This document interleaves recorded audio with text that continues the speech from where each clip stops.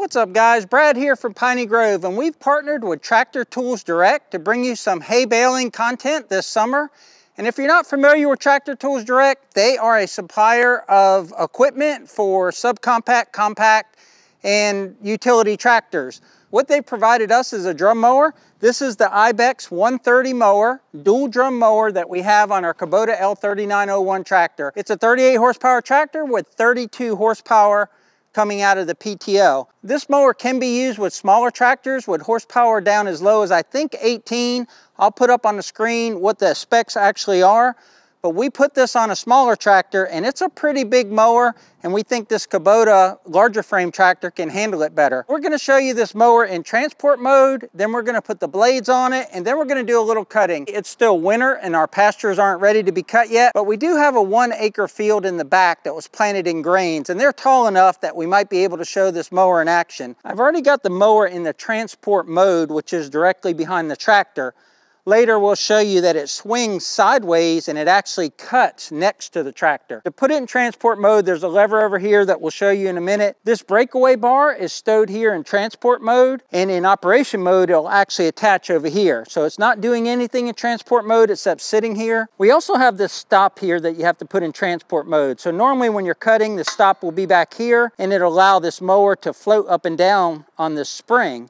But in transport mode, you'll put it here so that it'll limit the travel when you're going over bumps. We'll switch over to this side of the mower, and you have this lever right here that's attached to a nut, and you'll just tighten that, and that doesn't allow these drums to move. You'll loosen this up in operation mode. The first lever we talked about is this lever right here, and you pull this up, and when you do, it disengages from this hole right here, and it allows the mower to swing. But in transport mode, you want that down, and I actually put a little bit of grease right here to make that easier to go up and down. And then there's two more things to talk about here. One, you have your blade installation tool, and we'll show you how that works. That sits right here.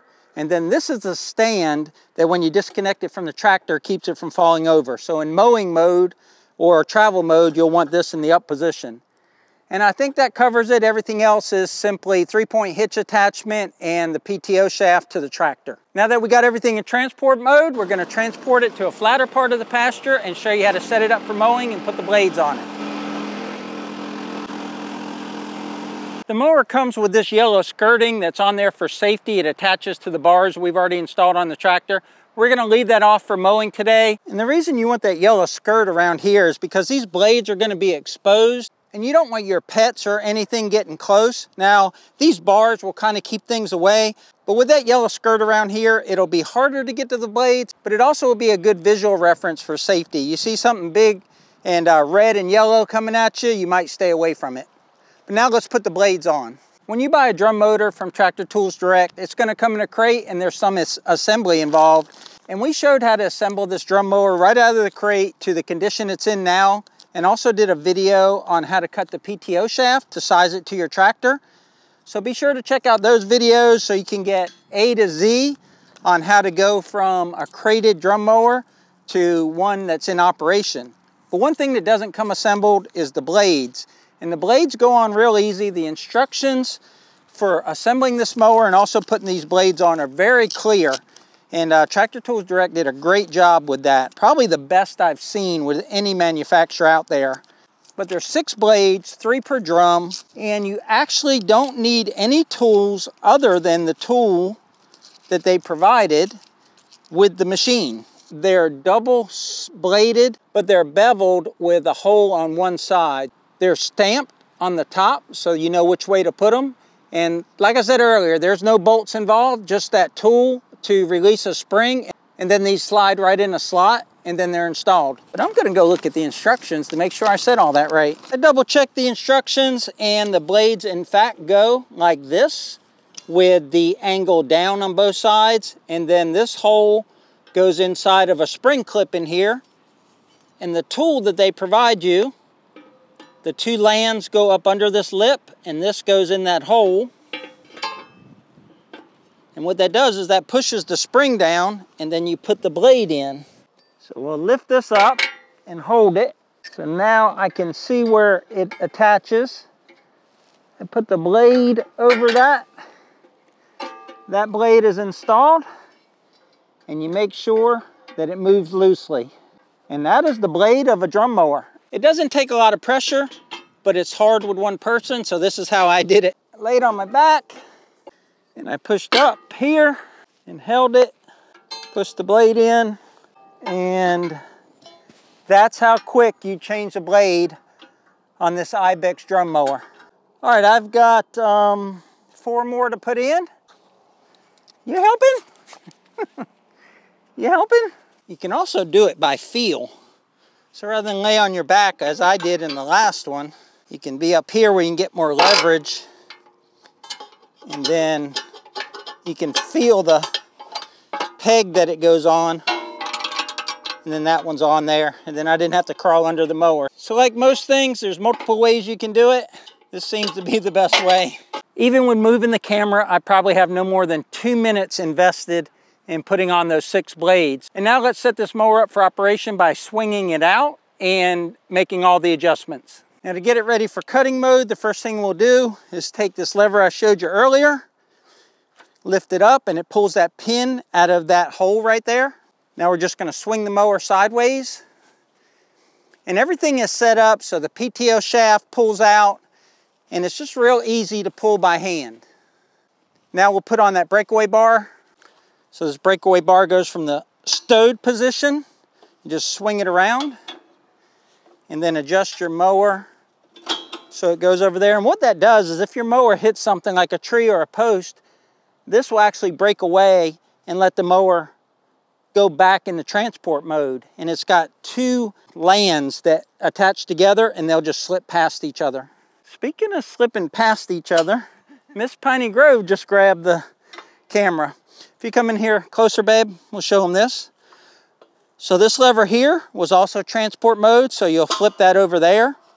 And then also we'll loosen this up, and now the mower can travel up and down. Now this is spring loaded here. Well, you can see that it adjusts there as it goes over uneven ground. And what's interesting about this mower is it doesn't float. Like I have it suspended. The way that you'll operate this mower, I'm gonna let down the hydraulics or the 3-point hitch. You'll let it down till the drums are just barely resting on the ground. And then you adjust your top link, and I guess you would extend your top link and you tilt the mower back just a bit so the blades don't hit the ground. And that's how you mow. You kind of drag it around. I always thought they stayed suspended like an inch or so above the ground, but then they wouldn't be able to follow the ground. And the way they're able to follow the ground is because there's a spring inside this box tube metal here, and that allows it just to float. And it's set up for mowing. To reiterate from this angle, what you want is that mower to be tilted this way, so as you're going forward, it doesn't dig in, and you do that by extending your top link. Actually, my top link is fully extended. There's only, say, 7 threads holding it in. I just measured it. This is a 29-inch max length top link, and I probably need about a 30. So I have more threads inside the top link, and I can extend it further if I need it. But this is as far as I can extend this top link. It'll be good enough for today's demonstration though.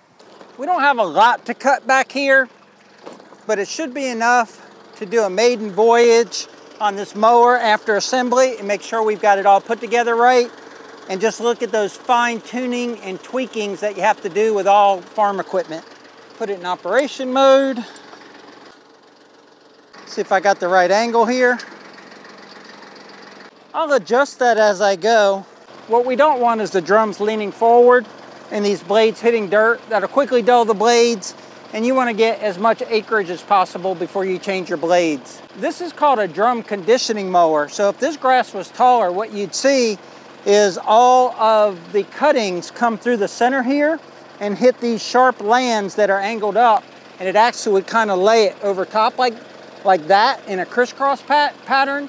And what that does is it allows it to dry better than, say, a sickle bar mower that just cuts it low and then it just falls over and lays flat on the ground. This actually will kind of ted it a little bit and raise it off the ground so it'll dry better and quicker.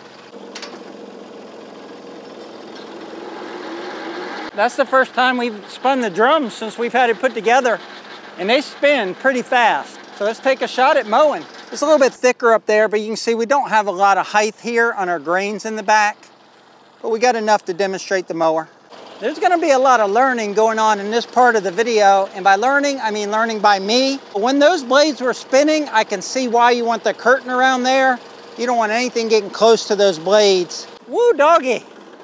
Now I realize another reason why there's a curtain or a skirt around there. All of that grass was coming up over me in the tractor, and that skirt would have kept it in there. Another thing I noticed just in that very short mowing is if you have an uneven field, this was a tilled field that was tilled with a rototiller, and it's not perfectly flat. Any place there's a little clump of dirt, it was definitely hitting the dirt. So these blades, even though they're probably hardened, I don't know how many acres they would last, but it would shorten the life hitting all that dirt. As far as the tractor pulling it or moving it, that seemed fine, but I only did a few feet. Let's do a little bit more.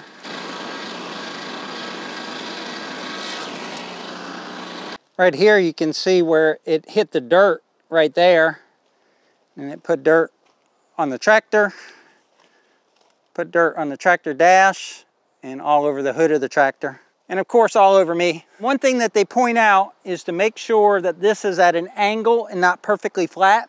These mowers are intended to ride directly on the ground, but you don't want downward pressure. So we talked earlier about a spring in here. That spring allows the mower to float, and it's really hard to see because this is sloped ground, but this is probably the right angle of the tractor to the mower. And another thing I want to point out is you see this 3-point hitch area, it's tilted this way, and that's because there's so much weight out here that's hanging on this kingpin right here that within the 3-point hitch pins and the balls on the end of your 3-point hitch lift arms, there's a little bit of play, and that's typical with all tractors. It has nothing to do with this Kubota, has nothing to do with this IBEX mower. But you'll notice that this is already angled down from the get-go.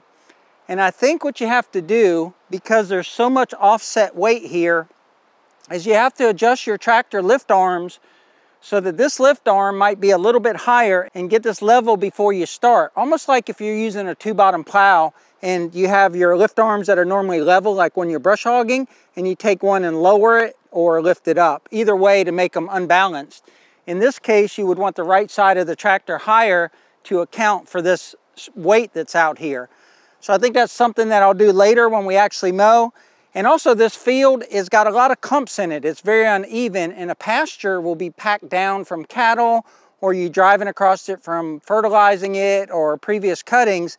And while a pasture probably isn't perfect, it may have rolling hills and stuff to it, it won't have the clumps of dirt that I hit here that are like, 6 inches in diameter, and it's just a dirt clod, so to speak, that's sticking up. And there's, thousands of them here because this was tilled and planted and then left like that. It's never been smoothed or had any animals other than deer walk across it to kind of flatten it out. So not the best ground to demonstrate as far as it kicking dirt, but we're going to put the skirt on it and do a couple more passes just to show you how it works with the skirt on it.